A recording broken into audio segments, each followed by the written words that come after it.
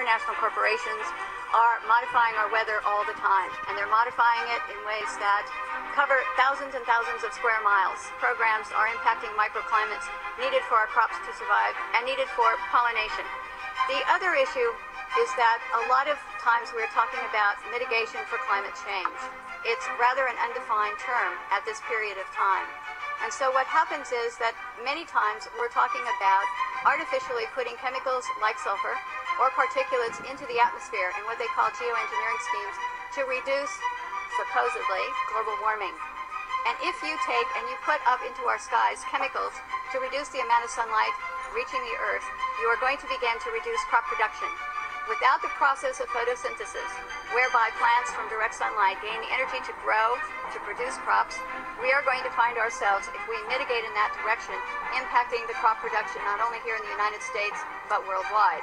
What you're seeing now, a lot of times many scientists know, especially at NASA and other areas, that the skies that we're seeing are not normal cloud formations. These are man-made. In California, the State Department of Health drinking water tests were examined between 1970 and this year, and we found unusual spiking in barium, aluminum, strontium, manganese, and all of these spiked at the same time in various drinking water supplies across the state of California and also in Arizona. So what's happening with these atmospheric tests is that aluminum, as one example, gets into the root systems of our trees, and it looks like the trees are dying of drought, but they're not.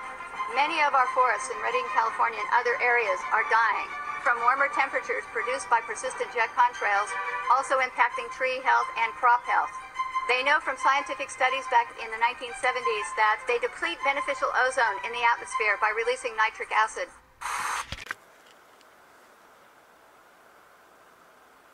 Aircraft making a condensation trail is very similar in many ways to when you go outside on a cold day and exhale. You create a condensation trail. That little cloud is a condensation trail. Now, if you take a 2-mile walk on a cold day and you can turn around and you can see your condensation trail tracking all the way back for 2 miles, that's how crazy it is to think that what we're looking in the sky is actually condensation trails. The contrails, not the chemical, the contrails occur because of cold air, minus 30. It takes a high altitude, around 30,000 feet plus. There's carbon dioxide and water vapor in that exhaust. That turns to ice crystals, and that's what you see, the white stream behind it. Those white crystals of ice warm up, dissolve, and the smoke goes away. And it never lasts more than a minute. What we're seeing now, and I first could not believe it, and I started looking at the skies, and these are not normal. They're not natural. There's something going on. I don't know who it is or why they're doing it. All I can testify is it's not natural and it's not normal. Will our corporate-controlled media be allowed to black out issues of critical importance? It will come down to this. It's up to us, the citizens of Northern California and elsewhere, to picket in the parking lots until the people at institutions like KRCR and the Record Searchlight, our local newspaper, decide to stop blacking out critical stories and start telling the truth. Again, the weathermen at KRCR, to the weathermen, if you can't talk about the climate engineering issue, tell us. If that's not the case, why would you continue to avoid addressing this issue in any way, shape, or form, no matter how high the community concern grows? We would simply like to know, for example, how you know that the skies will be mostly sunny days in advance. And on such days, the only thing in the sky blocking the sun is what's coming out of the back of a jet aircraft passing overhead.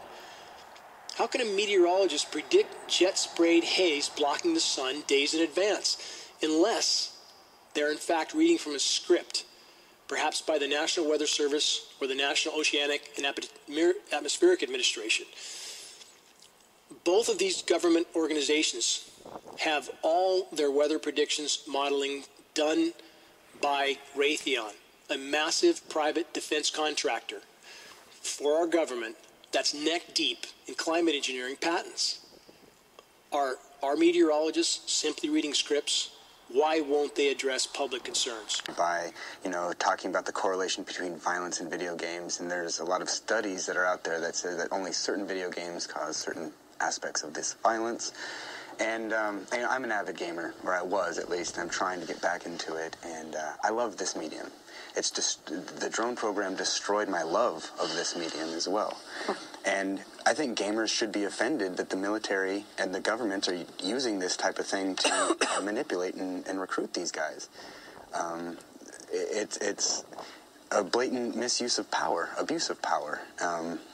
It shouldn't be something along the lines of like, yeah, I want to play this game with my friends, or even people that you don't see them face to face. You meet a lot of people instantaneously all over the world. We're so interconnected. We're more interconnected now than we've ever been in the entirety of human history, and that's being exploited to help people kill one another. I just moved all this. It had all this dead wood. It was like a wood pile, just debris stuff here. You can see where the briars are cut back here, and pretty much all out to the edge there. All those briars where it's indentated, and all this stuff here. And there was actually no bugs. There was no bees or bumblebees nests anywhere, and we had all this wood, rotted wood here, right under here, like that, all through here. All this rotted wood was basically stacked right over here. I virtually saw no flying insects, hardly any insects at all. It was really surprising. I did see some earthworms over here. This is likely where some compost bag has fallen apart. But basically, had a couple of bees up here at the berries, Himalayan blackberries, but no bug nests hardly at all. And so this is a lot of stuff to move. I was hoping they'd give me a break, but hardly any bugs. And we've got clear skies today, and I've noticed that when we have the clear skies, we have, and there is a jet. Now that jet right there, as you can see, there's no contrail at all on that jet. And that jet is actually,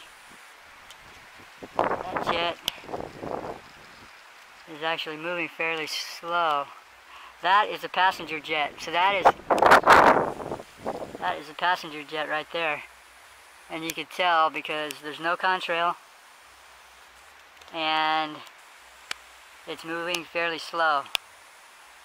It's on the flight pattern for the airport up north of here. But what I've been saying is that I've noticed we've had fairly clear skies, and these clear skies are usually accompanied by wind, so it's very likely that we have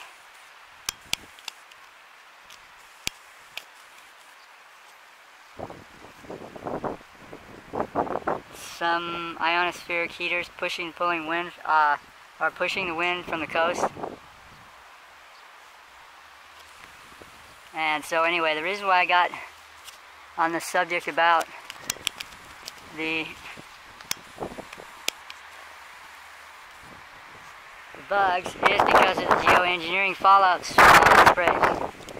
And like I said, we had hardly any bugs in here at all. I probably pulled up at least an inch of this topsoil and all this old dead wood. No bug nests or anything. So, how many bugs are we losing? How many species per day?